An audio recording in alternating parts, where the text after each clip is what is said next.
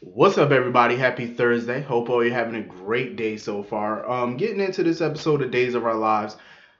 I'm gonna be honest with you. I kind of had a thought that Gwen could possibly be Jack's child, but I was hoping they wouldn't go that route because that's such a typical route to go. Um, I had a thought because she was targeting that family, so I'm like, she got to be somebody's child. So of course she's Jack's child. The question now is, who's her mother?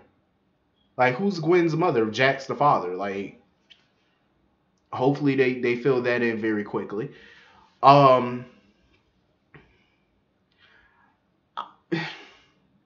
like, she's going after the family because of what? Because she feels what Jack deserted her or something, or he was never there for her. Jack obviously did not know Gwen is his daughter. He clearly never knew that. So why go after the family over something none of them knew? I'm pretty sure if they knew she was Jack's child, they probably more than likely they would have welcomed her with open arms. You know what I mean? I can't stand when they do storylines like this where the kid finds out, oh, this person is their biological parent, so they come to town to destroy them or whatever because they feel abandoned or whatever. But I'm like, you can't feel abandoned when the person did not know you were their child. And I don't think Jack knew. I really don't think he did. Unless he was just surprised that she found him or something. Maybe he did know. But you can't take that out on Abigail or Jennifer or whatever because none of them knew about it. Clearly, Jennifer and Abigail had no clue. So Gwen needs to stop her foolishness. Like, you're coming after them for bogus reasons. Like they did not know about you. I'm pretty sure if they did, they would have welcomed you and you would have been a part of the family. But they didn't know. So you can't get mad at people and try to get revenge on people for something they didn't do anything to you. Um I don't know how Jennifer gonna take this because she was shocked as hell. So once the shock wears off, I wonder how she gonna feel about her husband having a whole nother child by some unknown woman. Hopefully they, like I said, hopefully we find out very soon who that unknown woman is. Um It was funny as hell when Anna was in the Horton Square, or whatever, and she had tripped Gwen. That shit was funny because Anna basically told Gwen, "Take your ass back to where you came from, leave Salem." But of course, Gwen ain't leaving. She not leaving. She feels like her revenge is not complete, so she's gonna come to Salem to get some petty revenge, which I feel is gonna backfire her because she's doing all this for nothing. Um, I wonder how Abigail gonna take the news that she has a half sister. Like, and then of course they have to call JJ and tell him. Damn, why they send JJ back to Africa now? Like, they sent him back real quick. Like, he could have stayed around for a little while longer to find out he got a sister. I'm just saying. It was smart though of Chad to go see Dr. Roth to find out what Gwen was up to and stuff. And Chad, I'm glad he used his brain for once, and he got Roth to talk by using Stefano as a bargaining or whatever, like try to guilt trip Roth into talk to him, because everybody know Roth is crazy loyal to Stefano, but that loyalty doesn't necessarily trickle down to Stefano's children, because Roth was really only loyal to Stefano. He wasn't really loyal to the kids. It was more so for the boss.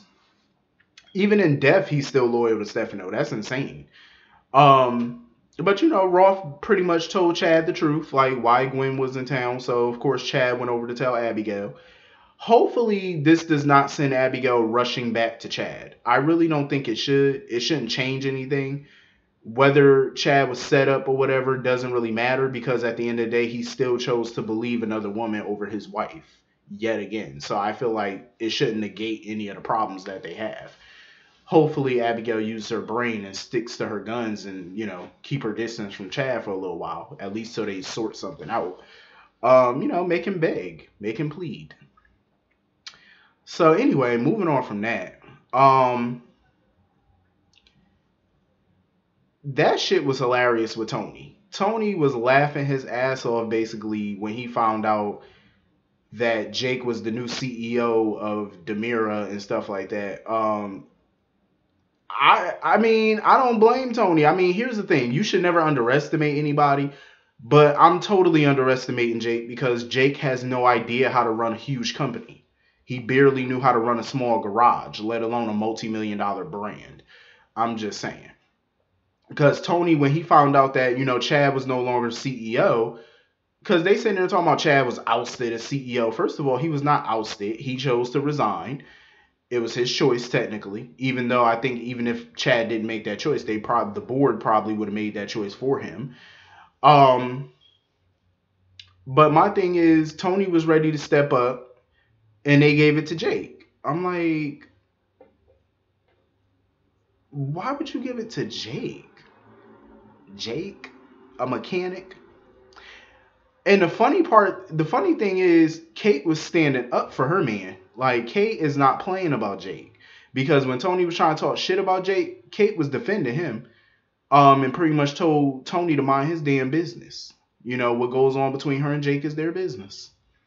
I think Kate is falling for Jake. Like, she falling for that young buck. I said, okay, Kate. Um, when Gabby came up in there, Jake wanted literally nothing to do with her at that point.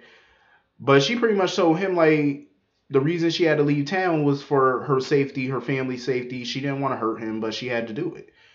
But now that she's back, she's happy that Chad is no longer CEO because she has an idea to revive Gabby Chic.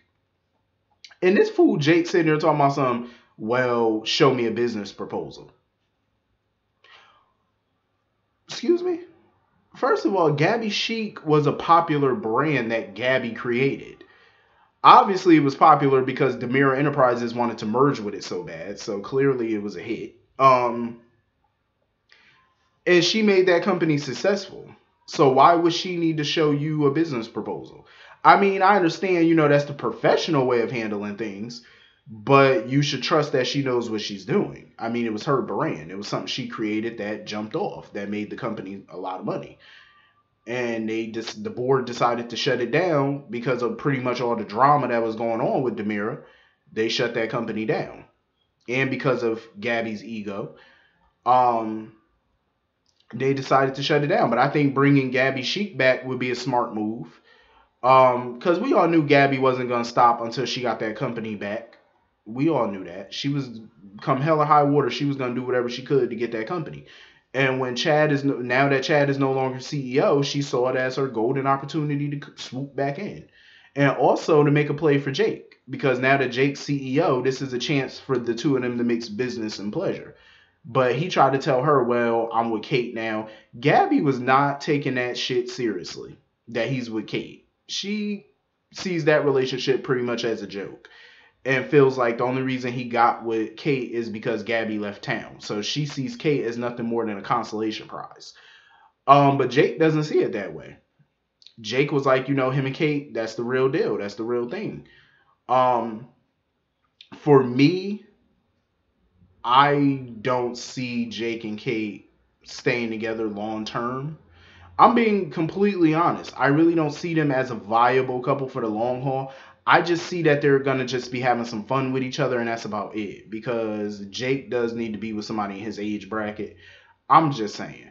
Um, Not to say that his feelings for Kate are not genuine, because I'm pretty sure they are, and obviously Kate's feelings for him are genuine. But I don't see that lasting no long time. Like, I really don't. I'm sorry to say, I just don't. He's gonna want something younger eventually. We all know it. Because, any young buck that's with an older chick, eventually they're gonna want something younger after a while. And don't get me wrong, Kate looks damn good for her age, and I'm pretty, she's seasoned. She got that seasoned coochie. So, she be putting it down, I'm sure. But eventually it's gonna fade, It's like he's probably gonna, want to trade her in for a younger model. It happens more often than not. But when Kate walked into that office and saw Gabby kissing all up on Jake, I already know Kate wanted to whoop Gabby's ass. I know she did. I could see it in Kate's eyes. She wanted to bust her ass. And honestly, I can't say that I blame her too much.